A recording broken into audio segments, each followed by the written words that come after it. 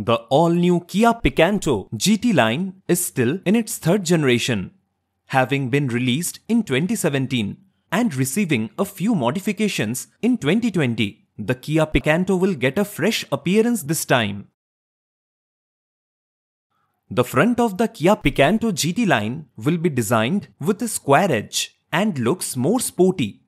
The headlight assembly comes in a new large Y shape that looks sleeker than the previous model.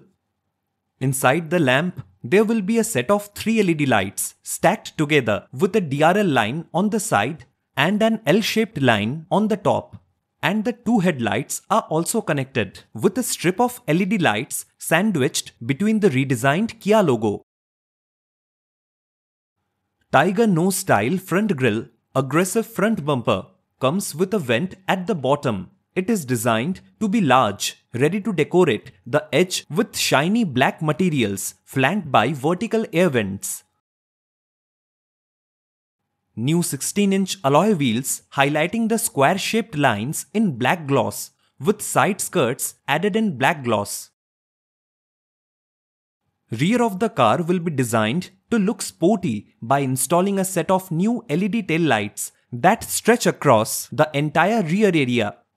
Comes with new bumpers that has been updated with a more sleek style.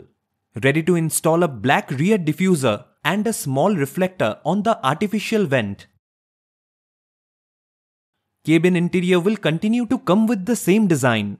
The dashboard will come with the 4.2-inch digital instrument cluster. Features a floating 8-inch touchscreen infotainment screen angled to the rider. Kia Connect is also compatible with Apple CarPlay and Android Auto, as well as over-the-air updates and Bluetooth connectivity and online voice recognition. The steering wheel is a multifunction cutout shape, while the seats are in a sporty style covered with two-tone artificial leather. As for the standard version, it will be black cloth seats and culminating with a small sun-shaped roof. Although the 2024 Kia Picanto GT line is an A segment, Kia says it will have a whopping 10,010 liters of cargo space in the rear, with the rear seats folded down. In terms of driving power, the new Kia Picanto 2024 will remove the 1.0-litre turbocharged gasoline engine. Will choose only the power of the NA engine, which is available in 2 sizes, 1.0 MPI 3-cylinder gasoline engine and 1.2 MPI 4-cylinder engine that has been improved with a new exhaust system including heat dissipation in the combustion chamber and all new intake valve adjustments. But in terms of numbers, the Kia has not yet been revealed. Only revealed that the powertrain is available in both semi-automatic transmission, AMT, and 5-speed manual transmission.